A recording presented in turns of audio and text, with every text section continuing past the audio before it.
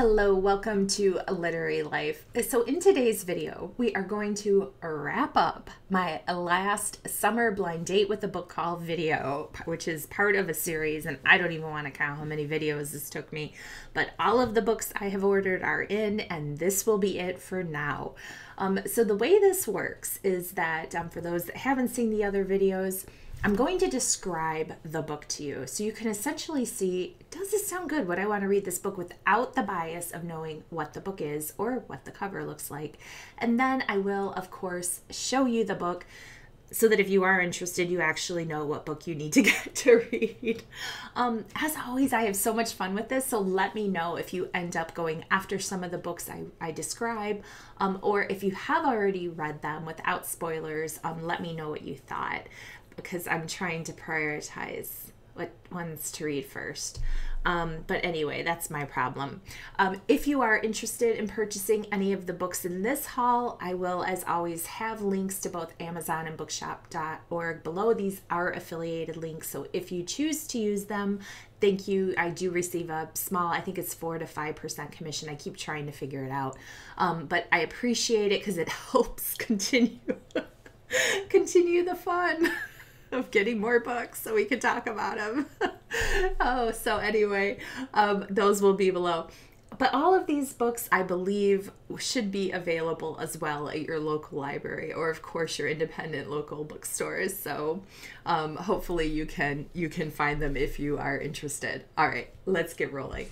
So the first book in this haul is actually one that I don't have a lot of specific genres relevant to this, and I think this is very cool because it's a historical fiction, but it is also a Western. And this book is set in the United States during the time of the pioneering of the United States, essentially when people were moving out west. This book came out in 2017, I forgot to say that. Our main character is a Swedish boy who has at some point in his life immigrated to the United States and is in California. But something has happened and he is penniless and he is alone. And he's choosing, for whatever reason, to migrate east. So he is countercrossing the mass movement of humans out west as he goes about his travels. So there's a few different things that it sounds like this book's going to explore that I'm really looking forward to. One is we have a character who's in a foreign land and unfamiliar in traveling. And I'm always very intrigued by that sort of immigration experience and story. Two, we have a character I'm going to assume that's coping with loss and loneliness. And what's interesting is it sounds like he develops relationships with animals that he then travels with. Now, people do come across our main character and his exploits become sort of legendary. So I'm really intrigued by how this boy's own story sort of becomes its own force, right? The other interesting thing about this book is that it was a finalist for a Pulitzer Prize. So if you are interested in this book, it is In the Distance by Hernan Diaz. Our author is currently, I believe, a resident of New York, so he is in the United States. I'm not confirmed if he's from the United States, but that's a little bit I know about this author so far. I have not read anything by him yet, so if you have, let me know what you thought. Yeah, in the comments below. I'd love to hear. Okay, so our next book is another genre that I don't really read a ton of lately. I used to love this genre, and it is horror.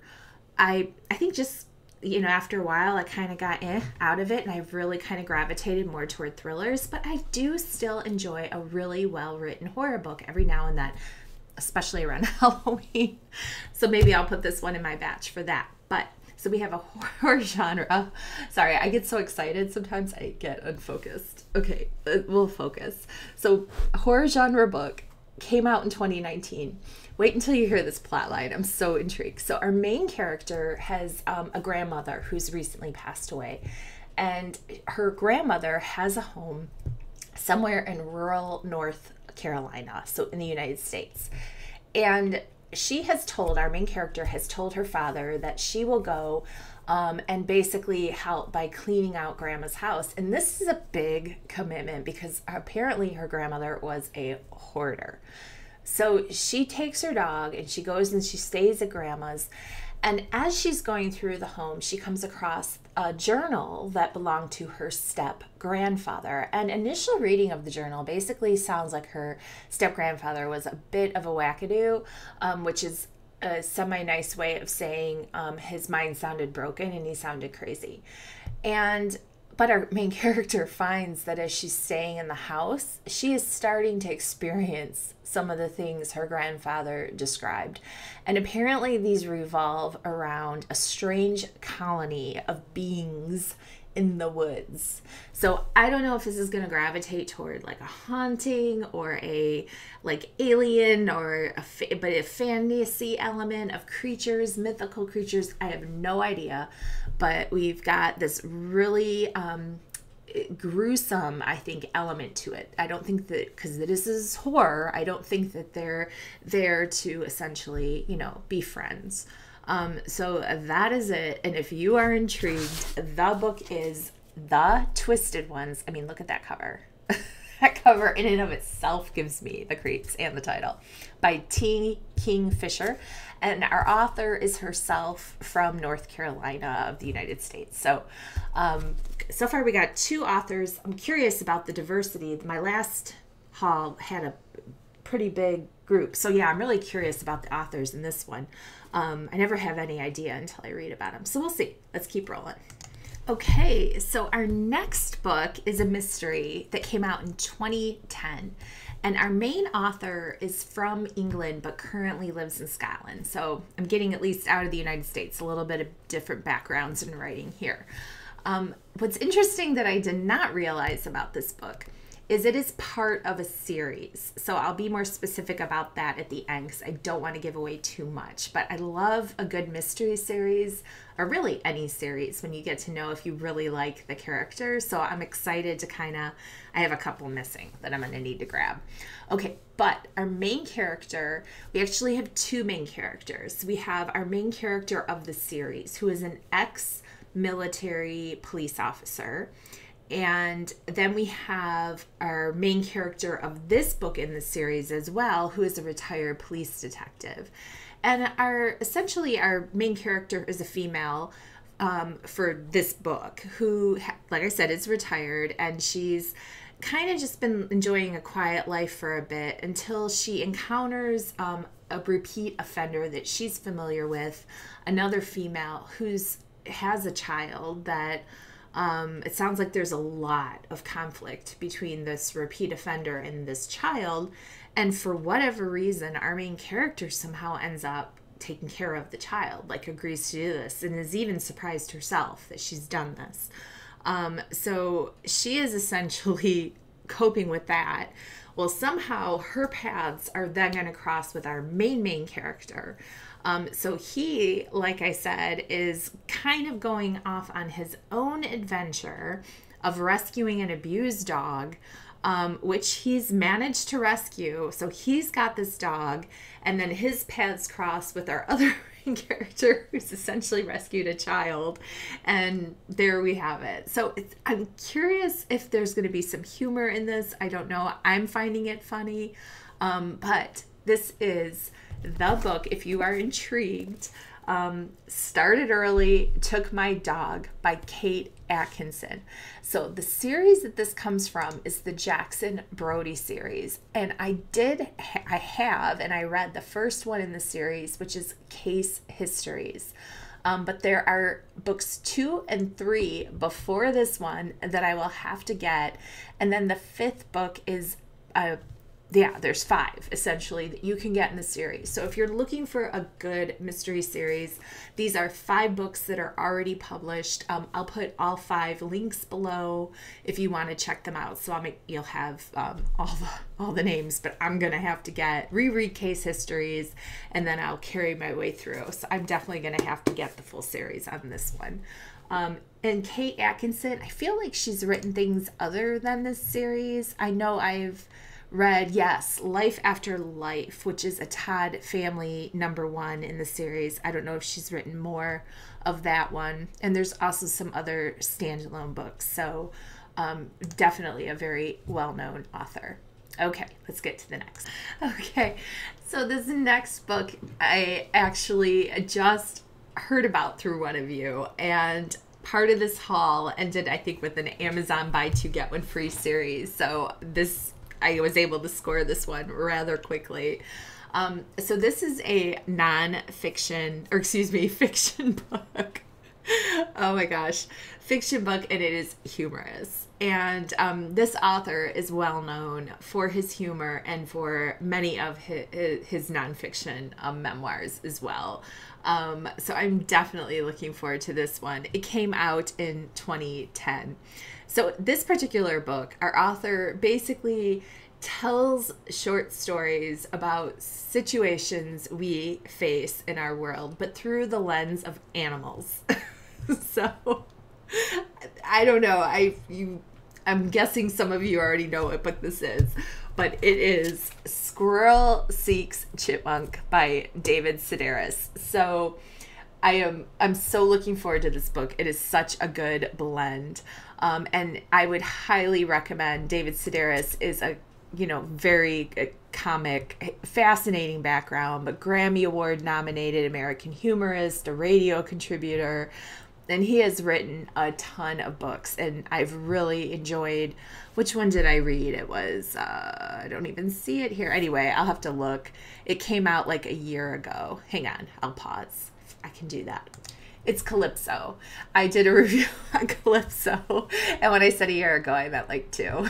So time's been flying. Calypso was such a good read by his, so I am really excited to read this one. And definitely, if you have ones of his you would recommend, let me know below. Okay, so our next book is actually a classic that came out in the 1930s. Our author herself is from England. And this book sounds so good. I cannot remember how I heard of this one either. So essentially, it is kind of got a blend of mystery woven into fiction.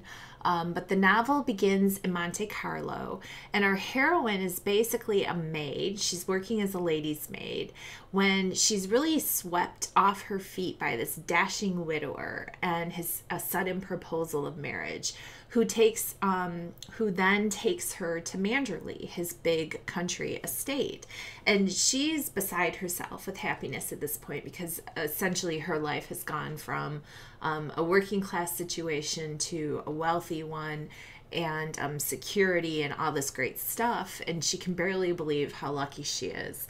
But when they arrive at this massive estate, which I guess kind of becomes its own character in this book, and I love when that happens, there is a lingering evil, essentially, there. There was a previous wife who is now deceased, and there's a large shadow, essentially, that this deceased wife has sort of, I don't know, cast over everyone at the estate.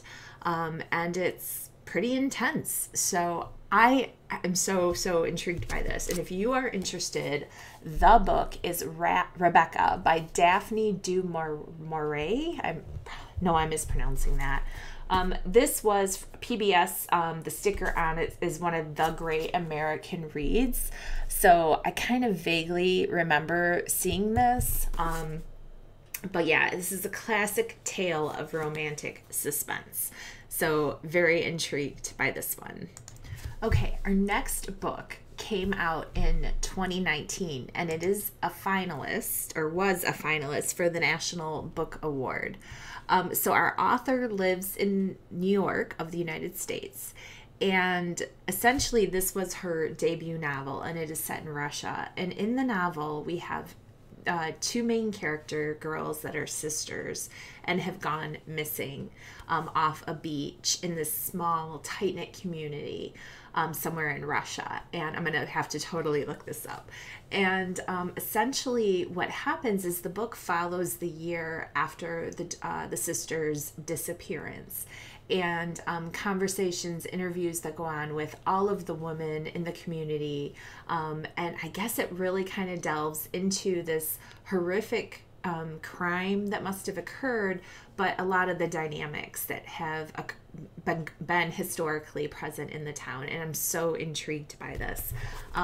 If you are interested, the book is Disappearing Earth, and the title was Disappearing, so let's bring it in, by Julia Phillips. and I'll have to look up. I don't even know if they've announced who won the 2019 National Book Award. I'm sure they have by now. So I'll have to look it up. But this was a finalist for that. Oh, this book sounds so good too. Okay, so this book came out in 2019. The author is from Australia, and this book is set in Australia. And essentially our main character loses a brother. He goes missing, and very devastated, of course, by this loss. And right after that occurs, she starts to receive scattered chapters in the mail of this self-help manual that's called the Guidebook. And they just sort of arrive to her over time. And she really becomes attached to these kind of odd writings. And the book is going to carry forward in time over 20 years. So our main character goes through her adult life, sporadically receiving these chapters, going through difficult things. She's has been grieving her brother's disappearance. She moves across continents. She goes through marital loss. It sounds like divorce, and coping with single motherhood, and just so much. And the whole time, this guidebook has really become a comforting voice for her. And then all of a sudden, she gets an opportunity, an all expense paid weekend, to learn the truth about the guidebook. And she's really excited about it, because in her mind, it's connected to her brother's disappearance, as it was in mine as I was reading it. But apparently what happens is the opposite of what our main character expected. But it will be a journey that changes her life. And this is the sentence that I'm reading is, this book will break your heart into a million pieces and put it back together bigger and better than before. So I'm just so intrigued by that right there. And the book, if you are interested, is Gravity is the Thing by Jaclyn Moriarty. So this one sounds like it's going to be another one. I'm probably going to have tissues ready. Oh, okay. So this book is historical fiction blended with fiction, and because it is one of those where we have 3 different characters at 3 different periods of time whose stories will intersect, and I just love that. All of our main characters are women, and this is really going to look at how expectations and the restraint placed on women impact their lives. So we have 3 characters. First one is set in 2016.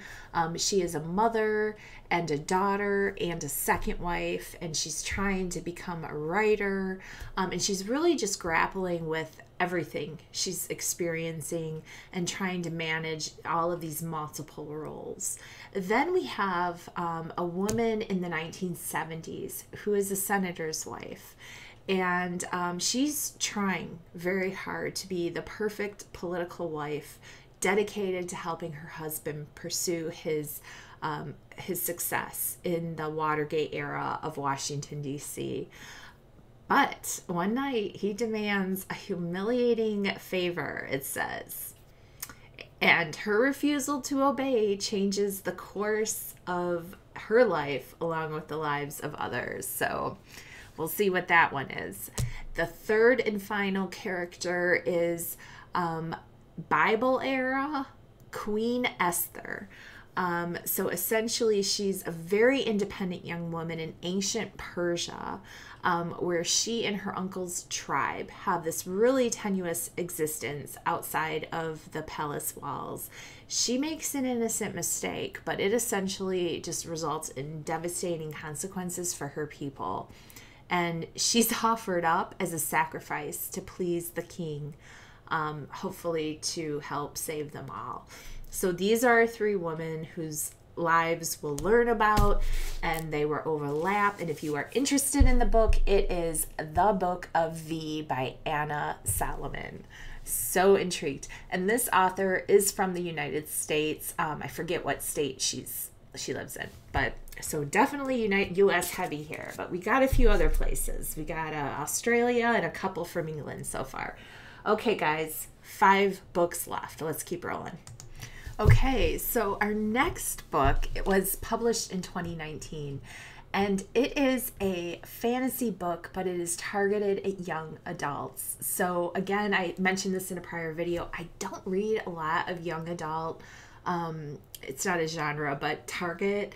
So I'm always kind of interested. When this was one that I kept hearing about, and I'm like, I need to read this book. So our book is set in a town called, well, I don't want to give it away, but it won't give it away. Fur Haven. If you don't know the book, I don't. And this is like a heavily wooded town. And the woods are said to be magical and perhaps even haunted. And our main character is rumored to be a witch. And she and the woman in her family and around her have always sort of had this tie to the woods and a special connection that essentially has somehow connected out the perception that they're witches. But we have a boy that has gone missing weeks prior in the woods, and he appears to our main character. He comes across her, but his memory, I think, is not there for what's gone on in his time in the woods. And she's very intrigued by this, and she's felt an uneasy shift in the energy from the woods as well. And essentially what this all leads to is she forms an attachment to this boy. She wants to help uncover what's gone on, but he's got something buried. There's some secrets there. And one of the things that does turn out is that he was not the only one that went missing that night in the woods. So it definitely sounds like we have a mystery woven in, and it's a little bit dark and kind of magical, and I'm so intrigued by it. I'm wondering how many of you have heard this book, because this is one I just kept hearing about, and it is Winterwood by Shea Ernshaw. So I may have said this at the beginning. Main character is from the United States. I think it was rural Oregon. So looking forward to that one, and let me know if you've read it below what you thought. Okay, guys, 4 more. Okay, so our next book is like a thriller mystery. Not like it is. That came out in 2015. And we have 2 main characters. One is a detective who is investigating a stalker called the Creeper. And he's been breaking into women's homes and attacking them. I'm going to assume that means rape, because it says that he's escalating. And essentially the police have yet to figure out how he's breaking in and who he's going to target next. Then our other main character volunteers at a helpline, and she gets a call where the main character, the voice on the phone is essentially telling her, it sounds like he's confessing to being the Creeper and talking about how he really loves these women. And this will connect our 2 main characters that I mentioned as they try to, I guess, to some extent, both do their role, their job in identifying who this man is. And because none of the women in that town, that city, are feeling safe. So this book, I forgot to say the author is from the UK, but this book is The Nightmare Place by Steve Mosby. Scary. I don't know what just happened. I just got distracted. I'm like looking at the cover. All right, let's keep going. Okay, so the next book is an author from the United States. The book came out in 2019. So this book is a mystery, and essentially it's got a really intriguing, flawed main character, and I always love that. So our main character is married. This is set in 1960s Baltimore, and she is essentially a pampered housewife, it says, but she really has wanted to be a reporter. And one day she just up and leaves her marriage after 20 years and essentially determines that she's going to find a passionate, meaningful life that she apparently doesn't feel like she has. And one of her flaws that's mentioned is that she often has trouble seeing beyond her own needs. So even the people that are right in front of her and in her life, she doesn't pay very close attention to. And she wants to work on the case to help with a forgotten woman, a missing woman's case. And essentially, she's going to partner up with a young African-American woman. And get into this investigation, and yeah, and essentially, oh, the young African American woman, sorry, is the missing woman. She is going to partner up with a black police officer, it says, so I'm assuming African American, I don't know, who cares for Maddy more than she knows, our main character. Okay, I think I'm getting tired. This has been a lot of books. All right, so let's just make sure we understand. She up and leaves her marriage after 20 years, decides she wants to investigate missing women's cases. She gets really caught up in this one young African-American woman's case, and in the course of investigating that, she's working with an African-American police officer. It sounds like they develop a little bit of a romantic relationship, but our main character's inability to look beyond her own needs will essentially lead to this something blowing up, and that is it. It does sound really good. Okay, the book. Let's get to the book. Lady in the Lake by Laura Lippman. I don't know what the Harper Lux. I thought maybe it was a TV show. No, it must be it's the publisher. All right. And I ordered a large print book. That'll be funny if I'm reading it like, wow, this is nice. It's time. It's like, it's definitely large. All right. Link below if you're interested. Oh, this one sounds good. Okay. This book came out in 2012, and it is another kind of mystery historical fiction combination. So, yeah, I've got a couple of those in this haul.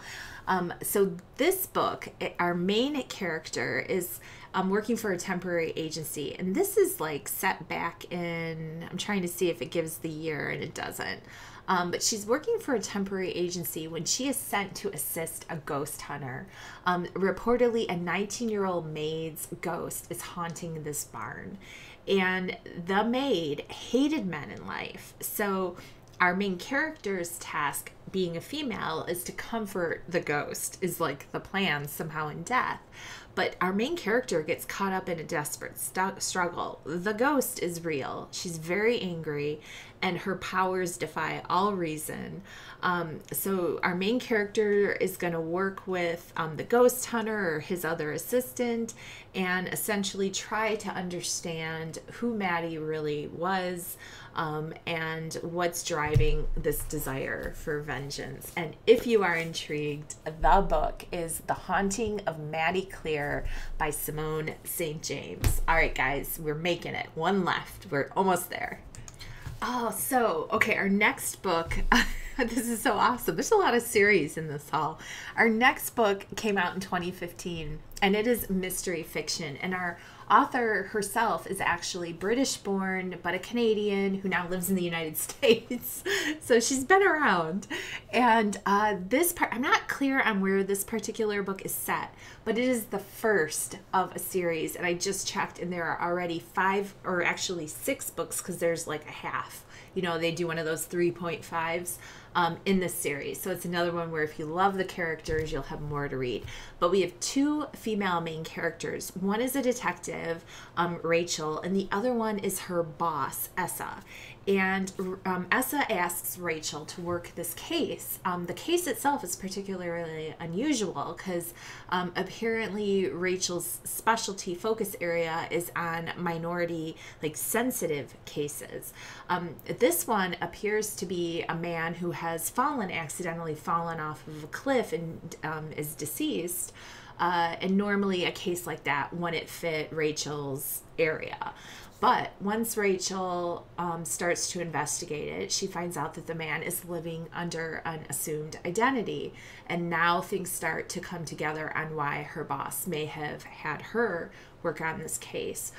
She figures out who he is, and he is in fact a war criminal that was previously involved in a massacre. A Srebrenica, I'm not even sure where that is. I'm going to look that up. But it was a massacre, I can't even talk, of 1995. And so there's a lot more at play, and this is a spellbinding debut, so this is the author's first book. And like I said, it's one of those, I love this because if I really like the characters and the writing, I know there's a whole series I can follow. If you are interested, the book is The Unquiet Dead by Ausma Zehanat Khan. I hope I said that correctly. You can see it below. All right, guys, we did it. This one was hard. This one was a hard one for me.